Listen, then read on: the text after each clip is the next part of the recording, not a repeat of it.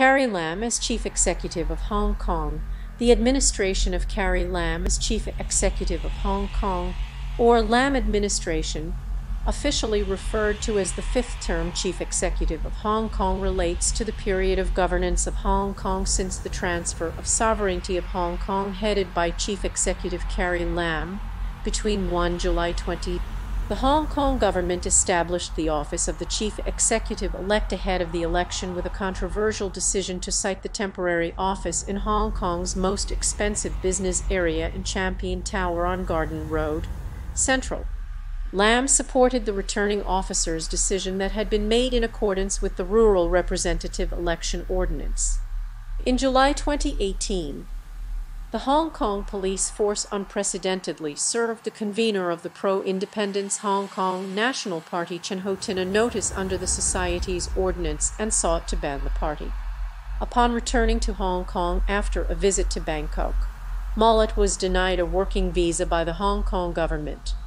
The proposed co-location arrangement of the Guangzhou-Shenzhen-Hong Kong Express rail link has sparked concerns that it might constitute a breach of the Hong Kong Basic Law and undermine Hong Kong's autonomy of one country, two systems, participially with immigration control. Carrie Lam responded to criticism by stating some Hong Kong legal professionals have an elitist mentality or double standards, that is, they think that Hong Kong's legal system is supreme, and that the mainland legal system, a big country with a 1.3 billion population, is wrong. Her statement prompted widespread disbelief as she appeared to defend China's legal system being better than Hong Kong's legal system. Hypocrisy, as she herself is seen as an elite out of touch with society, damaged the one country, two systems principle, and for attacking the character rather the arguments of Hong Kong's top lawyers.